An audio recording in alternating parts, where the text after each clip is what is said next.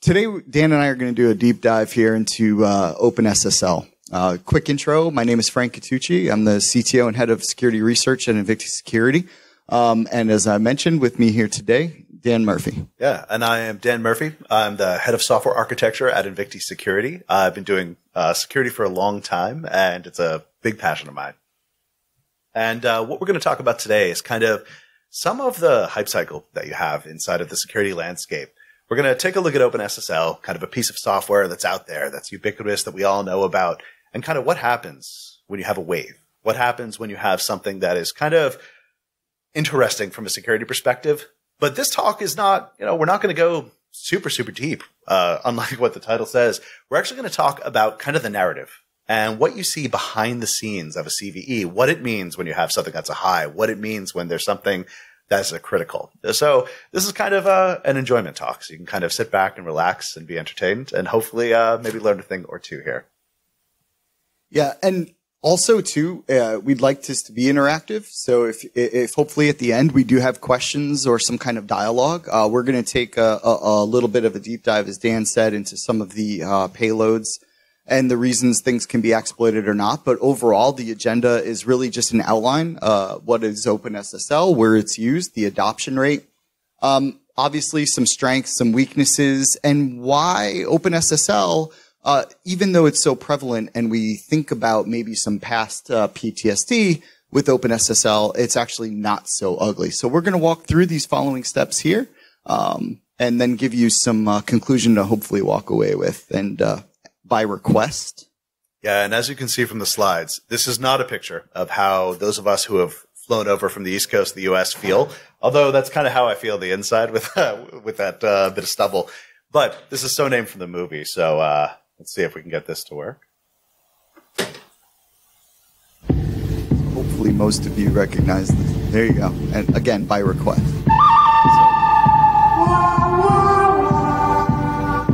And I think that's good enough. That's good enough. We got it out of our system. Okay.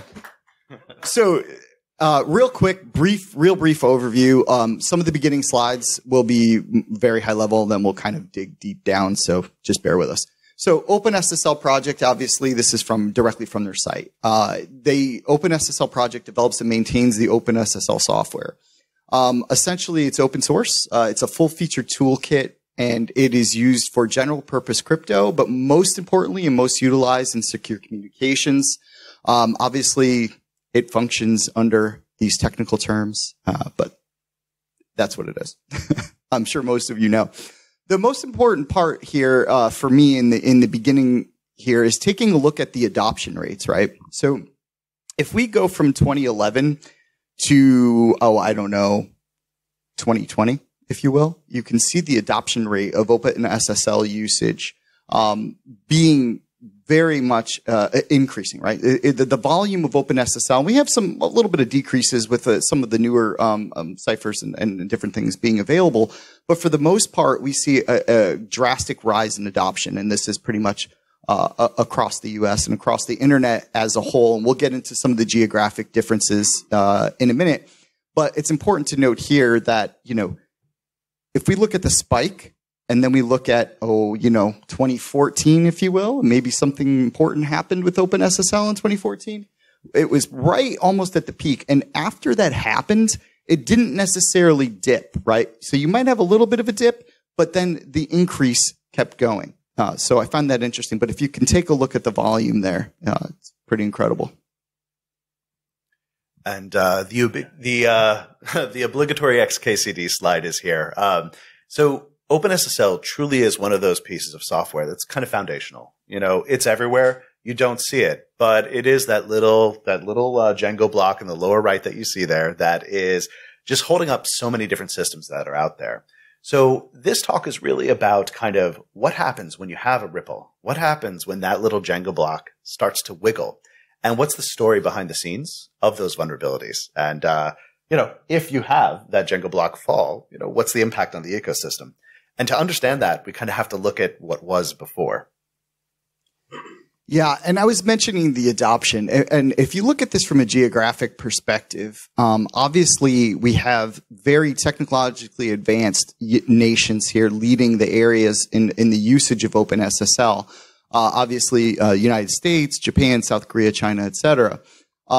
Now, the one thing I want to point here is the volume of usage or the volume of traffic that flows through any component that might be using SSL. And this is primarily in the public space, right? So this is publicly accessible. This isn't taking into consideration the amount of traffic or the sensitivity of traffic flowing through OpenSSL on your internal networks or internal systems. So one thing to point out here is we look at the top one, right? So this is pulled recently in DC Inside. DC Inside is a Japanese version essentially of Reddit. But if you look at the volume of requests, right, we're talking 200 million monthly requests that flow through OpenSSL here, right? And the next one down, another considerably important one is Forbes. Some of you may be on, members or read the Forbes Technology Council, et cetera. So an important amount of technologically advanced data, again, flowing through here at 100 million flows or monthly visits through OpenSSL every month. That's 100 million a month. And down here, as I mentioned, just a little bit of a break of vertical. So science and education leading the way. I think the others there is important to point out because the others in the being the majority, meaning that it's probably more marketing and e-commerce related, right? Public sites from that perspective. But again, just a good insight that science and education really taking up the majority of the industry verticals there. So we've established that OpenSSL is everywhere. So in order to kind of understand what goes through the mind of folks that are trying to monitor and react to potential vulnerabilities that are there, we wanted to share personal experiences of what came before. So later on in this talk, we're going to do a deep dive into one of the vulnerabilities that happened was a spooky Halloween surprise from last fall. And it was something, that we'll kind of go into, but to understand the context of why it was so impactful and why everyone was kind of freaking out about it, it's important to understand what came before. So that CVE, the one we'll be discussing in detail, you might ask, why is this bug so interesting? Frankly, by itself, outside of context, it's not. Security bugs happen all the time, and oftentimes they're fixed and they don't make it into the wild. Typically they're found and they're fixed and it's quiet. It doesn't cause too much trouble. Now, I come at this from the perspective of a software engineer. So I'm someone who builds security tools, who writes code. And frankly, you see 0 days like all the time. You can have a 0 day that's inside of your editor and it's an off by one and, you just fix it and it just goes away. So these things are actually kind of small, but so usually these are like, they're like small waves that are kind of lapping against the shores. They're found, they're fixed, but every so often you have a rogue wave. And that's why many of us were hanging out on Slack around Halloween of last year. We're feverishly speculating about what might come. Maybe some of us were so excited that we had rigged up a little script to do a while true git pull and diff and see whether or not if there were any changes that had been reported to play like a Carmen Burena O Fortuna, like a big epic piece, just so we could get out of a meeting and announce we had to go deal with something that was important. So the answer to why this stuff is important, it's in context, it's in the history. So on that day, so many of us were feeling a sense of deja vu, or more accurately, it was a sense of PTSD. So almost 10 years ago today, there was an RFC that was introduced, and that RFC was numbered 6520, RFC 6520, and had kind of a very esoteric name. It was Transport Layer Security TLS and DTLS heartbeat extensions.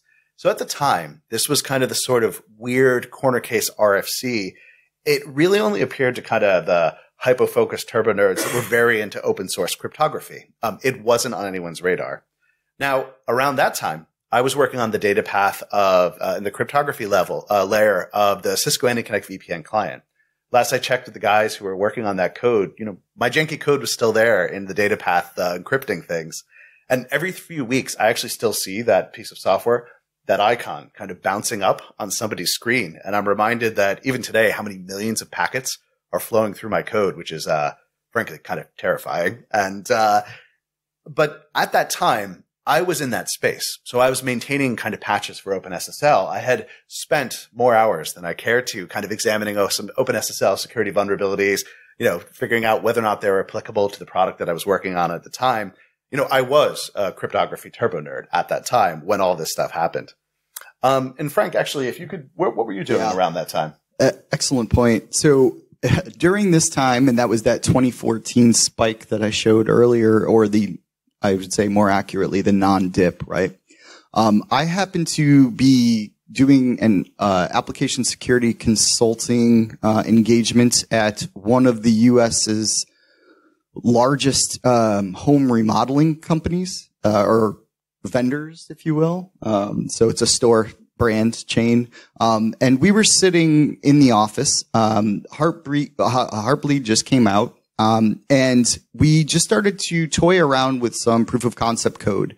Using that proof of concept code, we were sitting in a boardroom with a lot of terrified folks as we were pulling unencrypted data traffic from their live e-commerce sites full of usernames, passwords, PII, and PCI data being credit cards, et cetera.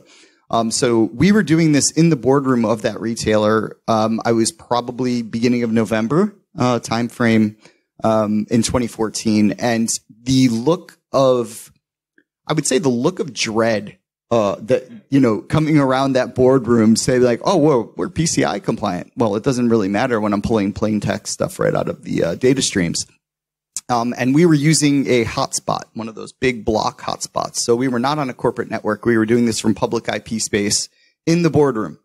That inevitably leads to PTSD when you see, oh my God, there's a critical vulnerability coming out in OpenSSL. Yeah. You're thinking the worst. Yeah. And if we kind of fast forward from 2 years that RFC that I talked about, it was much, much more widely known.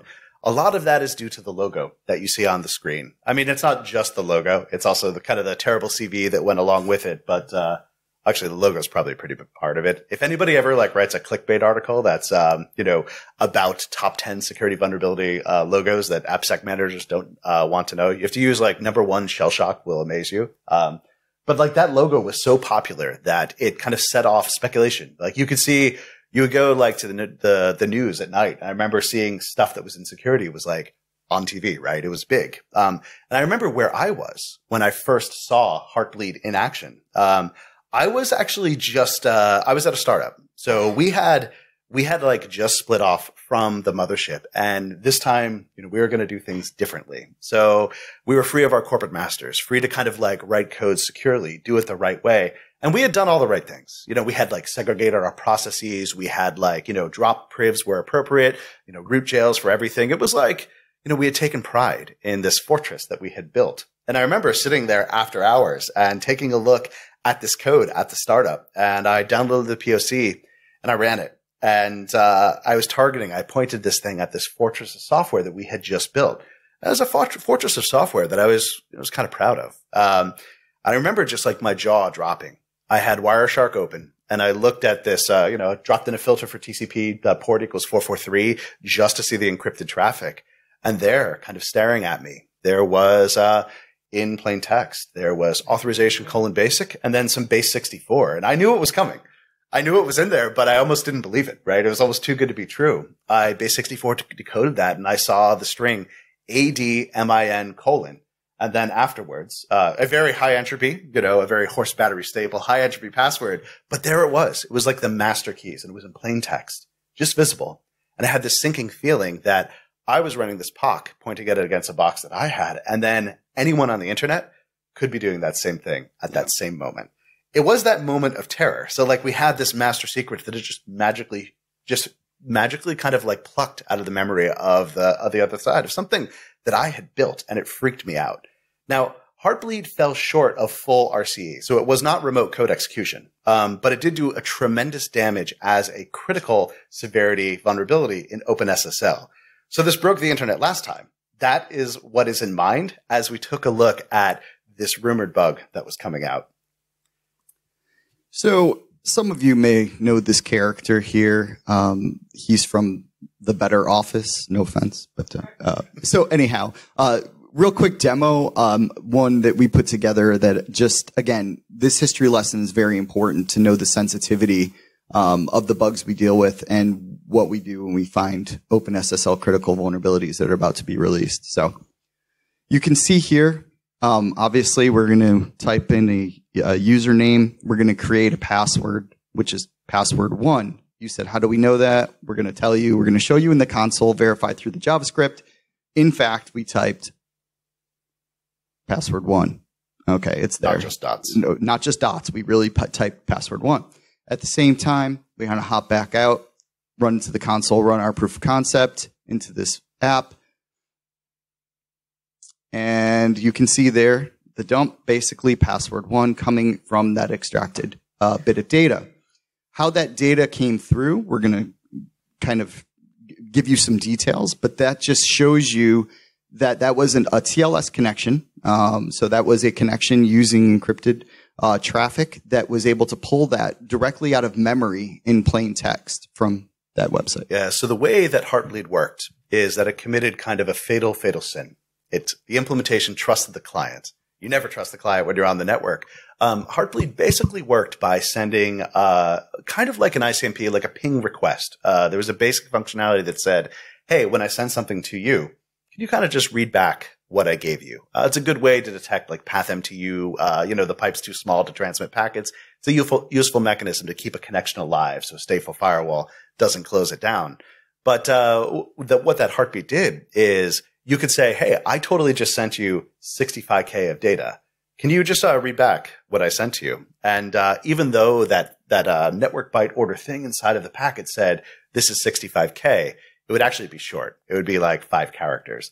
And what would be read back? What would be read back is kind of the interesting bits.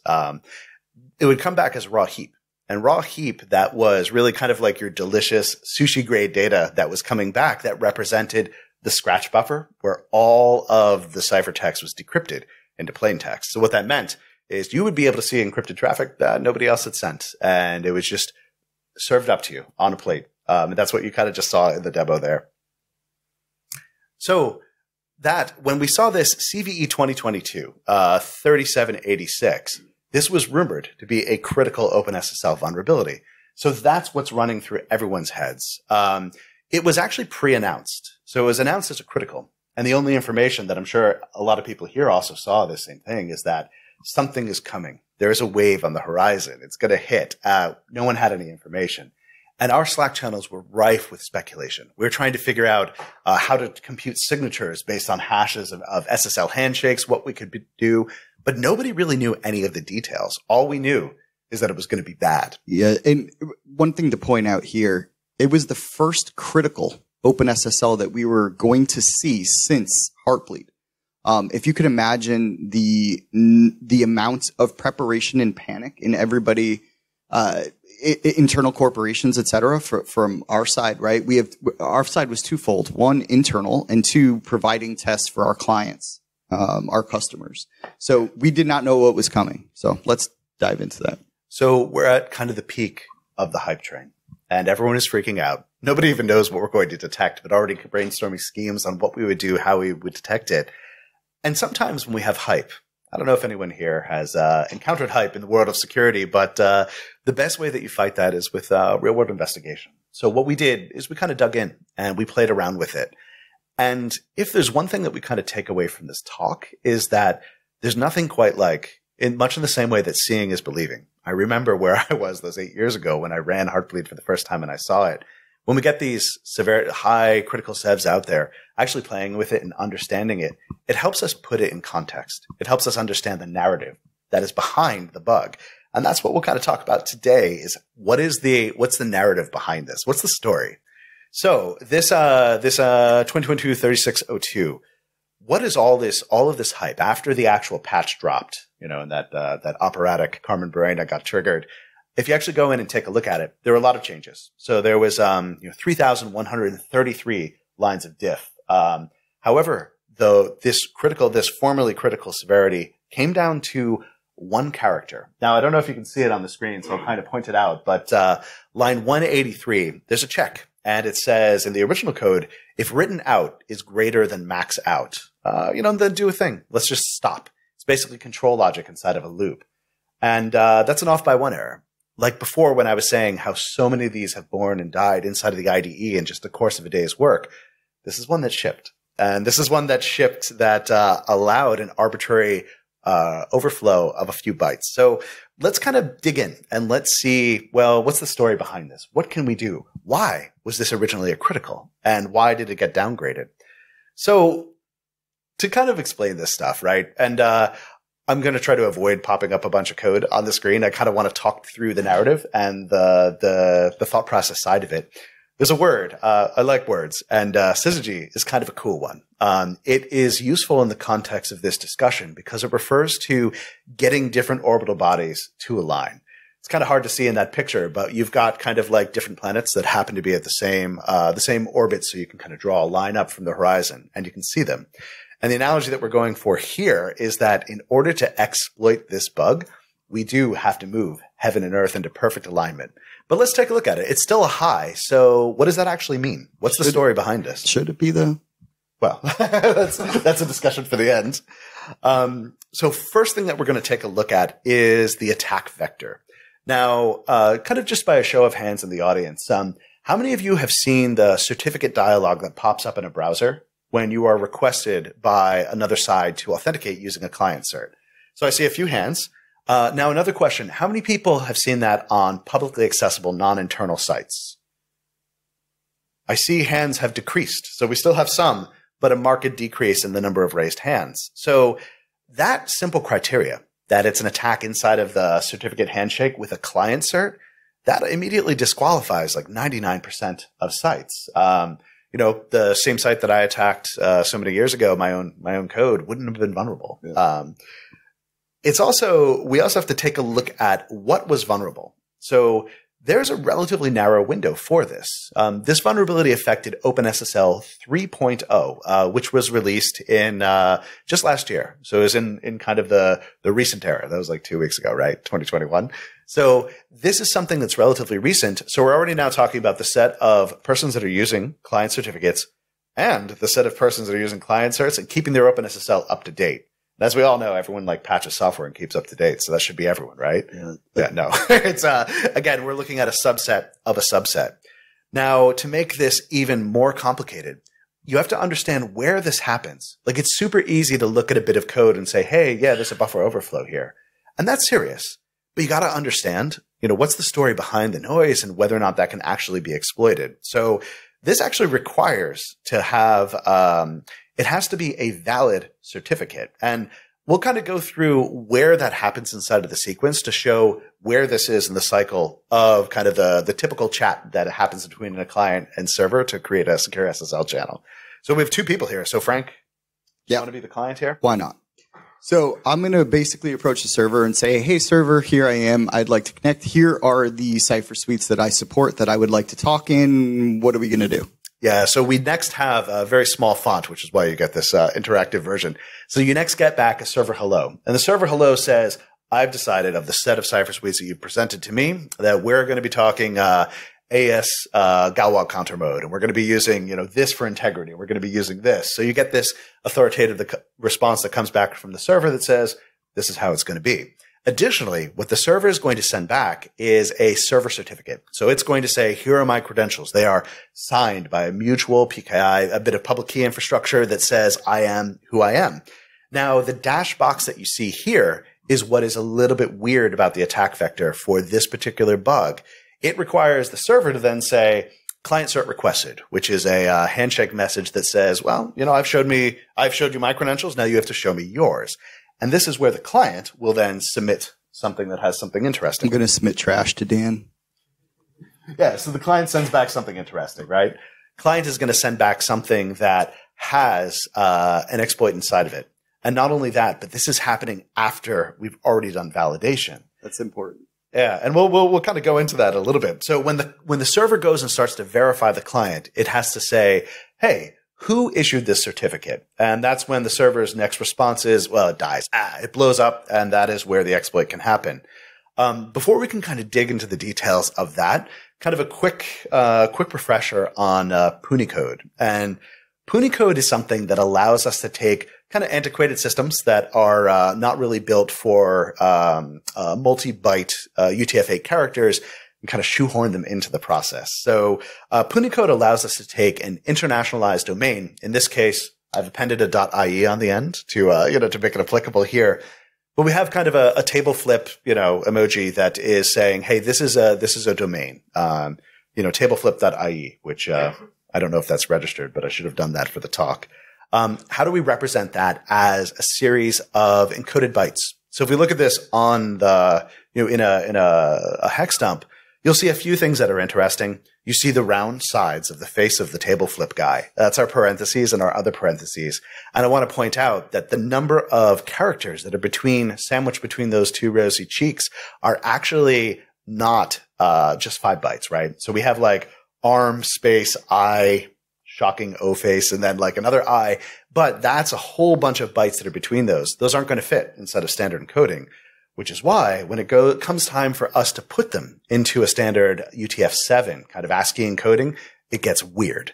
And that weirdness is kind of exemplified by the format that you see there. We have a prefix, which is XN dash dash. That denotes, it's kind of like a clue to the other side. Yeah, warning, it's time to parse some stuff. So after that, you have the ASCII portion of the sequence, but it's all concatenated. So we kind of took the face and we sucked the face out, then we encoded the face and we put it on the end. And that gobbledygook that you see on the end, that is kind of a series of indices into the ASCII string where you're going to insert some data, as well as kind of a code point encoding. And what this means is complexity. And from a security complexity, from a security perspective, complexity is what invites exploitability, right? This is going to be funky code, hard to audit, hard to get right. And guess what happens? So the payload location, and this is actually very, very key, because if you look at this through a keyhole and you think about it, it's like, all right, we can overwrite some bytes, but what has to happen? We have to shift another planet into alignment to make all of this work out. The second planet that we have to shift is that the root CA, the issuing certificate that issues the client cert, actually has to have been issued with a special name constraint, an extension that identifies the domain name, that's our tableflip.ie that you see there, has to be inside of a trusted issuing cert.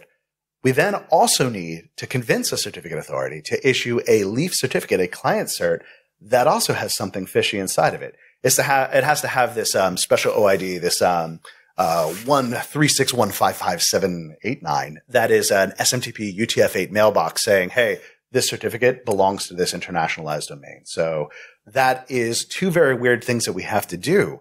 So we have to convince a certificate authority to kind of issue us malicious certificates that contain bytecode.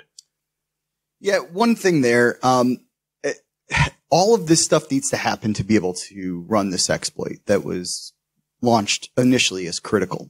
But one question is, if I can compromise the CA, the root CA, right? If I can compromise the root CA, am I bothering with this? Probably not.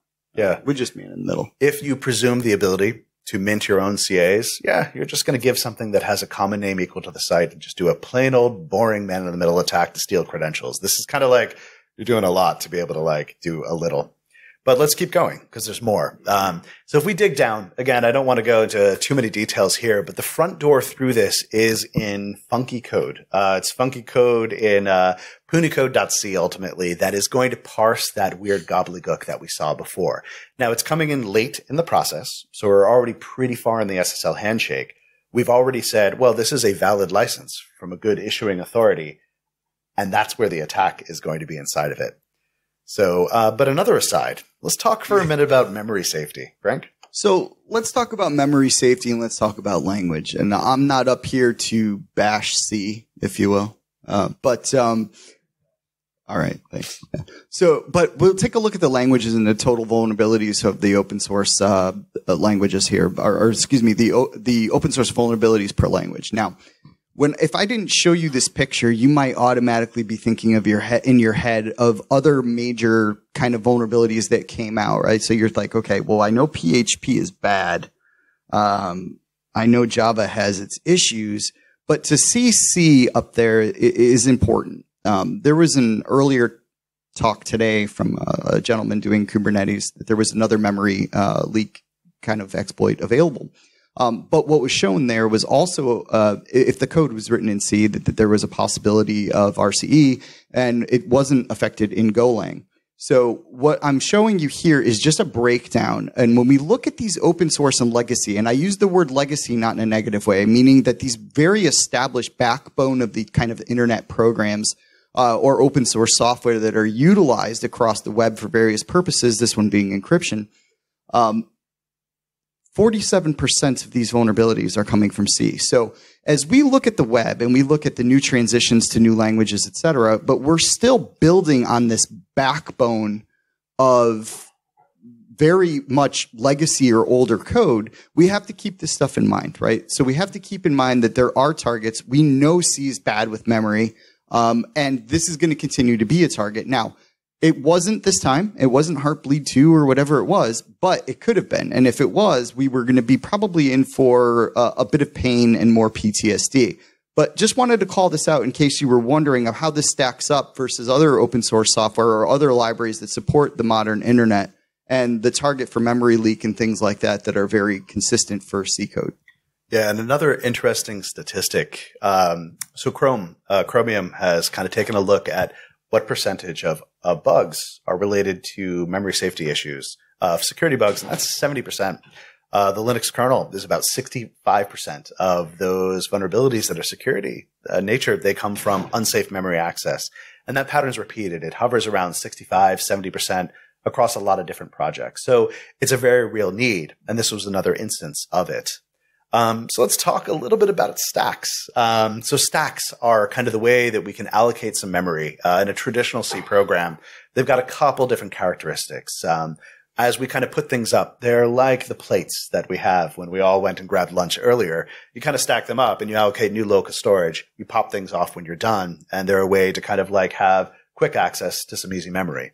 Now, while they grow up, they actually grow down in memory. And what that means is that, the memory increases as you kind of go down in the stack. And what that means is that when you have a nice stack, everything fits inside of its box, right?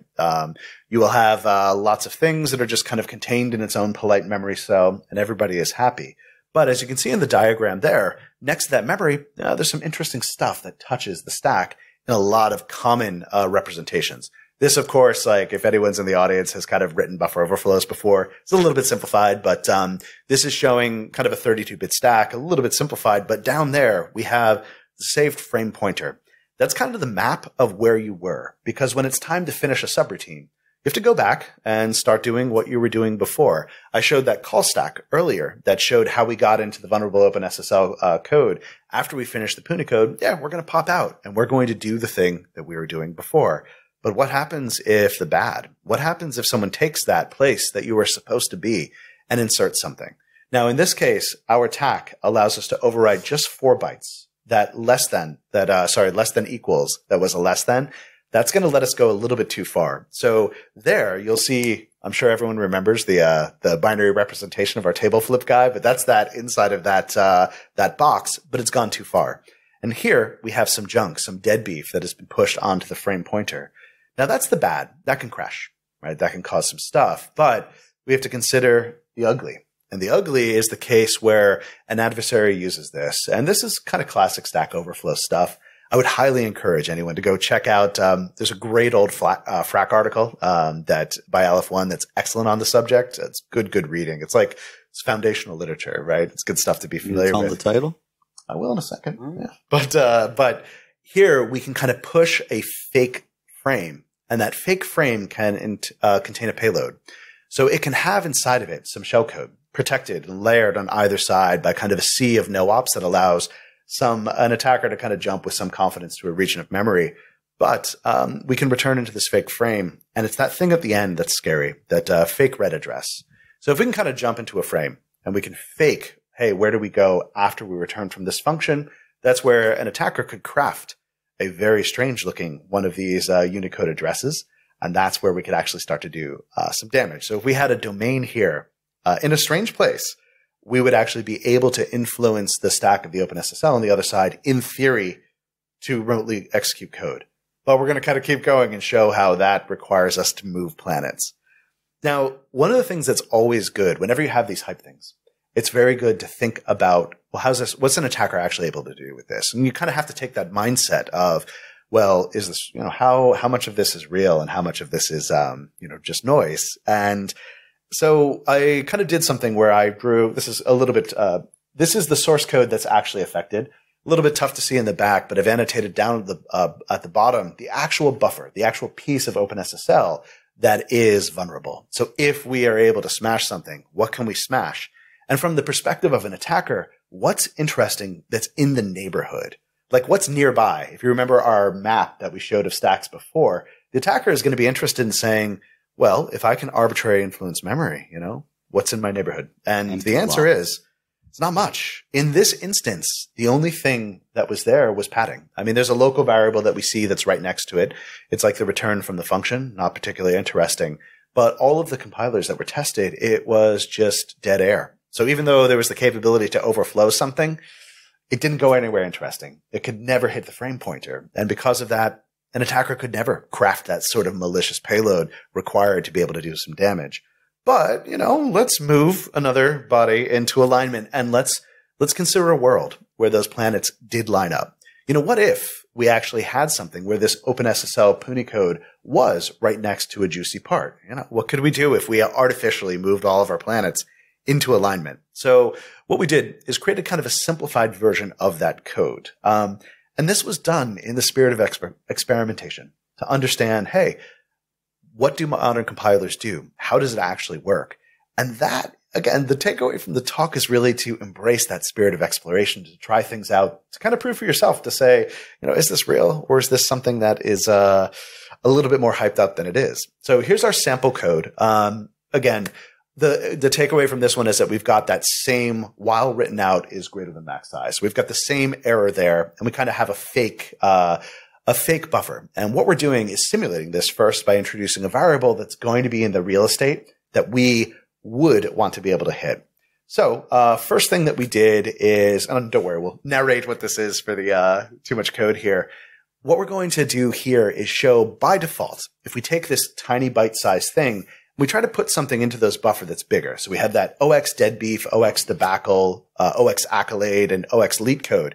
What we want to do is take that final thing, that leet code, and smash that variable. So we're going to run it in a debugger. We're just going to build it first and see exactly what we get out. So this should be a pretty textbook case of being able to overwrite that variable. However, we don't get that. What we instead get is something else. By default, no, we can't overflow it. Something stops us. And the question is, well, why? What happened? Modern software. Yeah, our good stack is supposed to look like what you see on the right. However, it's not laid out that way. So if we kind of do some math and find out where that location that we thought was going to be in the proper real estate, simply not where it was supposed to be. It had moved. And in fact, if we do a little bit more experimentation and try to figure out, well, where exactly is it? We can try to change the size of that buffer and see that modern compilers are actually doing something special. They're taking precautions and they're deciding to say, look, this is a buffer and it's above a certain size. Let's actually put it into a special spot. Here, what I just showed was by reducing that to a single byte for the array of that buffer, we actually can overwrite it. We can get debacle to go into our blast radius and prove that, aha, someone is doing something clever here to protect against it. So if we try to take a look and find out, well, what's being done? Why doesn't this work? What's that last planet that we need to move into alignment for OpenSSL to be vulnerable to RCE? Well, by default, the compiler on which I was doing this experimentation, if we do a backtrace, we can find that it's in this function called stack check fail. And what that means is that there's a protection that's built in that is actually explicitly looking for a buffer overflow and explicitly saying, hey, we are not going to continue execution because something bad has happened. We are going to halt this program before it gets worse. Now, there's still a vulnerability. That's done out of service, right? So you can kind of like remotely induce a crash on the other side, but what you can't do is start to use that for RCE. So let's go a little further and let's see if we can get something else. What we're going to do now is introduce a way to turn off the shields. So there's this -F no stack protector. We're going shields down here, and now we're going to see how much we're moving the moon into alignment, because we're presuming a world where someone is compiling OpenSSL and explicitly turning off security checks, right? So this is a pretty heavy lift into alignment. Now, if we run it this time, we get something kind of interesting.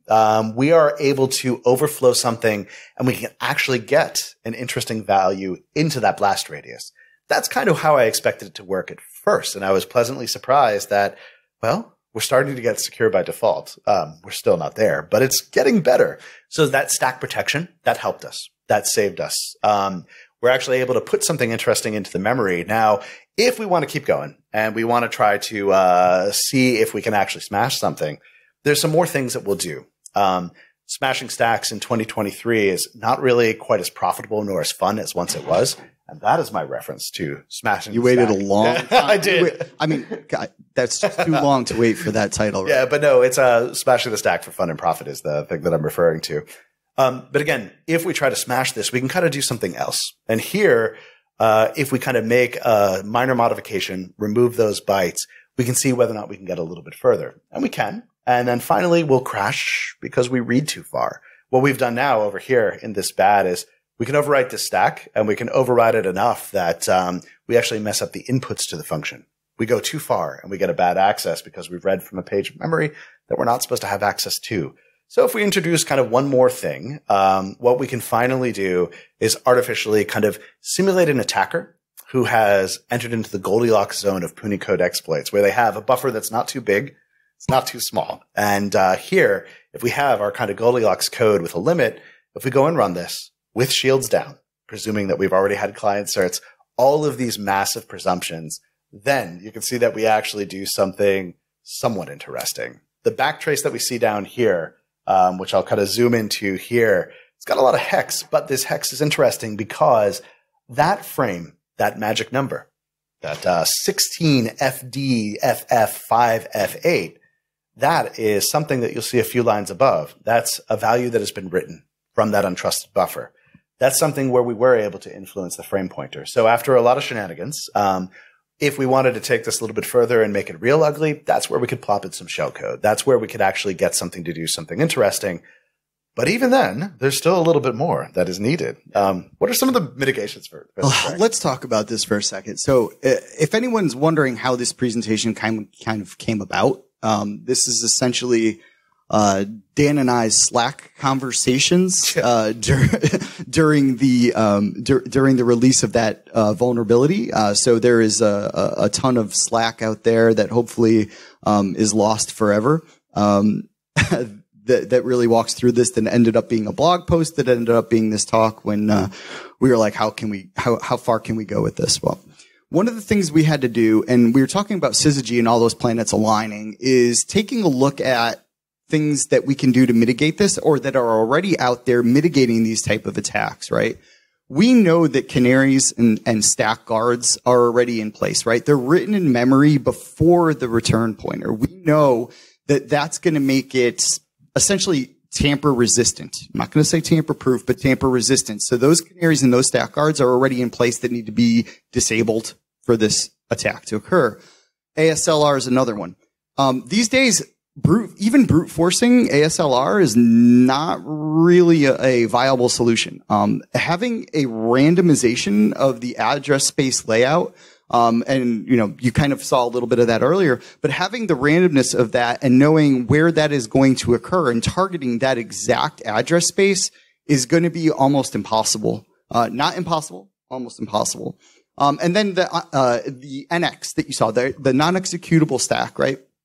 The non-executable stack is going to automatically, again, be blocking that or have a flag to say this is not going to be allowed to be executed in those levels. So beyond the things that we had to do to align the planets, meaning that the root CA, the leaf certificate, the client cert, et cetera, all of that fun stuff, we still have to deal with mitigations that are probably in place by default. And if they're not, they're available. And at the code level, we know there are the stack guards, the canaries, obviously. The ASLR, even modern ASLR in being brute force doesn't even work anymore. And then obviously the non-executable NX stack. At a non-code level, there's also easier ways to do this, right? So, at a non-code level, I saw people out there immediately pushing out like virtual patches for a WAF or an IPS. They were doing this remotely in their various kind of edge infrastructure. Even, I would say I didn't see it personally, but one could even do it through a RASP if you had one. If anyone ever had one, a RASP can do it in runtime. IPS rules, send TCP reset packets, etc. All of this is possible there. And then finally, the easy one, either patch or don't patch, but don't be on version 3. But patch and upgrade your libraries if possible. So these are easy mitigations that are often in the way of these exploits, even with all of those planets aligning at that specific instance. So, yep. Downgrading this from critical was absolutely the right call, and I give a lot of respect for that. However, I don't necessarily know that it's still a high vulnerability from what we showed you. The amount of complexity that would be required to exploit this does not indicate a high level of value in my opinion. But it was downgraded, and was the right call. Another thing I want to point out is a quick shout out to researchers in the research community. So at Invicti, I have a team of researchers that work for me that do things similar to this. However, I would like to just send a shout out there to Polar Bear in particular. Researchers that are out there doing the right thing and discovering and disclosing exploits and vulnerabilities in a responsible manner are key, right? This is OWASP. We all contribute to open source software, libraries, projects, etc. And our researchers also support those efforts in different ways. And if it wasn't for these researchers and the researchers that work for myself and all the researchers around the world, being able to disclose these attacks like this, or even like Heartbleed, may have been disclosed to nation states or enemies or other people like that may use it behind the scenes, or maybe our government, someone else, using it behind the scenes to do nefarious or criminal activity. So a big shout out to the research community, especially Polar Bear in this instance. And also, this is probably not the last that we've heard of this code. As I said, complexity invites vulnerability. As I was finalizing these slides, I noticed last week that the same bit of code that I was poking around doing the research for this, ncons v3.c, there's another one, right? So there's another buffer overflow. This one was never teased as a critical, so that's good. But again, complex code where you have to write a parser, and you're writing kind of a parser in a memory unsafe language, it's not the last that we've probably heard of this. But for this particular one, the planets definitely would have to align to make this an RCE. We know that you have to have a compromised certificate authority. You have to have a compromised client certificate. You have to have a server that's requesting a client cert from the other side. All kind of strange things. You have to have an OpenSSL that is within a very kind of narrow vintage of OpenSSL. Recent, but, not something that everyone is running.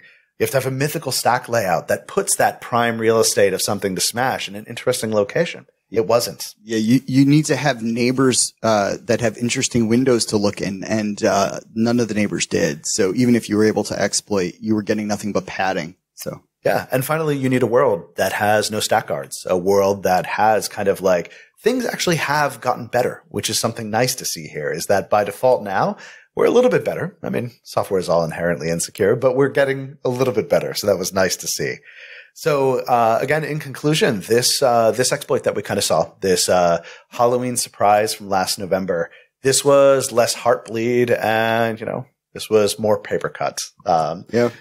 But again, it didn't have a logo, so we had it didn't have. It didn't have a logo, so we had to create one. Yeah, we just made that in 2 seconds. So but yeah, if anyone actually wants to talk about this stuff, feel free to. We'll be at the Invicti booth afterwards. This is actually not particularly topical to what we do, but we love security stuff and would love to chat. If anyone has any questions, we do have, I think, a little bit of time remaining. A wee bit, yeah, a little bit. Good. Hopefully, we can. Any interaction is welcome, either here or at the booth. Yeah, I've been involved in some of these, releasing some of these bugs. I was vice president of the CERT IST, the French CERT.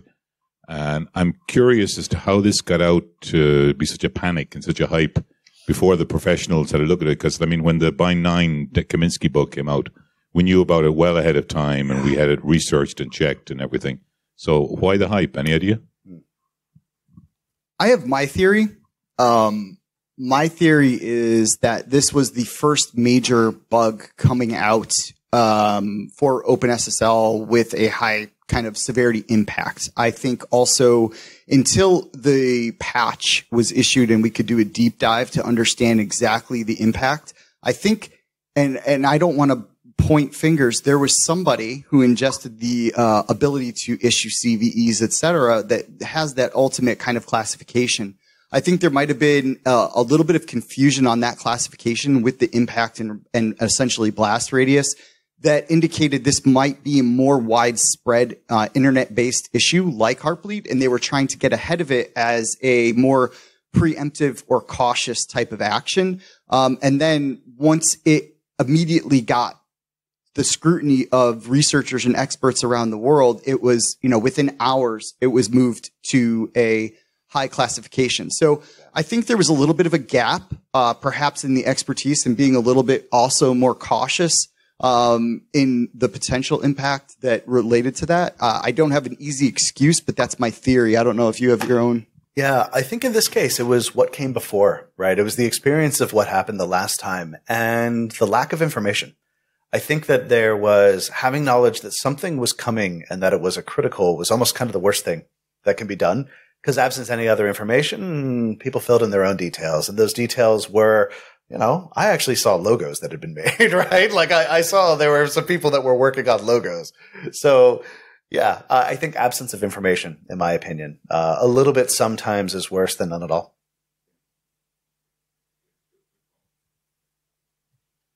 Yeah, I was just wondering, there were comments back at the time of the Heartbleed that maybe the original EAY code was in need of revision. So, and I've done some patching of that myself, and there were some weird things in there. What's the quality like now, or what do you think? Has it been rewritten, or has there are still issues in that code? Yeah. We're going to see more memory related CVEs in that C code, and I don't think they're going to be and again, my opinion, I don't think they're going to be easy to exploit, but we're not done. That code needs work. So I think that, again, this is speculation. It's been years since I've changed the OpenSSL code, but I think that the core code is actually a little bit better because of the scrutiny, right? Because of what happened after Heartbleed, you actually saw a bunch of forks. You saw a bunch of interesting activity. This vulnerability is in new code, though. This is in code that was added only last year, but was kind of implemented as a custom parser. So this is a difficult thing to say. I think that there have been many eyes that kind of do make for shallow bugs, but when it comes to dusty corners, if you look at where this was, when I was trying to figure out how this was called, I mean, this is a very strange, windy passage within the OpenSSL code. This is not kind of core EAY, like, actually decrypting stuff. This is a dusty corner. So I think that I do believe that more eyes is better. However, probably weren't that many eyes on this one. Yeah. I mean, take a look. When we prepared this just last 7th. Week, I think that February 7th security advisory is probably part of the outfall of this, of having people now taking a look at that new code and finding additional vulnerabilities. Any other questions? Nobody? All right. Excellent. Well, hey, thank you all very much for your time. We appreciate it. Thank you.